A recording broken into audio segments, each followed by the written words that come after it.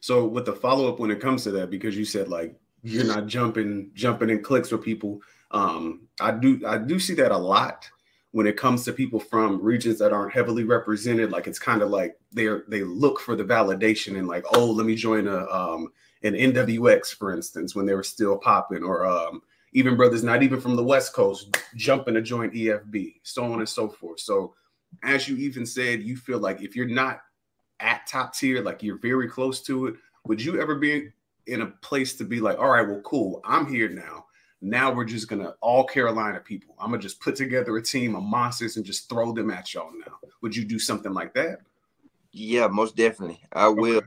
Like, even now, like, I'm always down to click up with Kid Chaos. Oh, Okay.